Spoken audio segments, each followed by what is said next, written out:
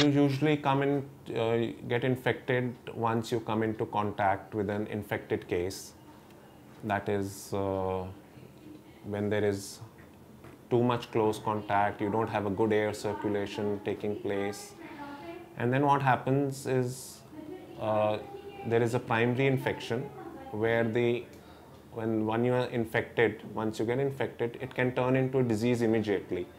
If your body's immunity is strong, it controls that infection, and at that point of time, that bacteria it is controlled by the human immune system, and then it lies inactive for maybe, it can be even lifelong or something, but sometimes any stress, mental, physical, surgical, it reactivates that and the lesion becomes active. In this case, in such scenario, it is called secondary tuberculosis.